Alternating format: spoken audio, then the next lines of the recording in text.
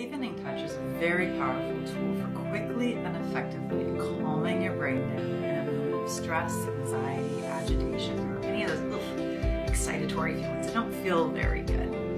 They involve 4 different touches, and you can use any of them, so don't feel as though you have to include all 4. Oftentimes, simply doing one of them, which is the hands, as I'm modeling now, after a meeting or as you're in the middle of a call, can be very, very soothing, and nobody will even know that you're applying the evening touch. The other 3 touches involve a gentle moving hug, doing shoulders to elbows in a slow, smooth, comforting manner, and then across the brow and under the cheeks.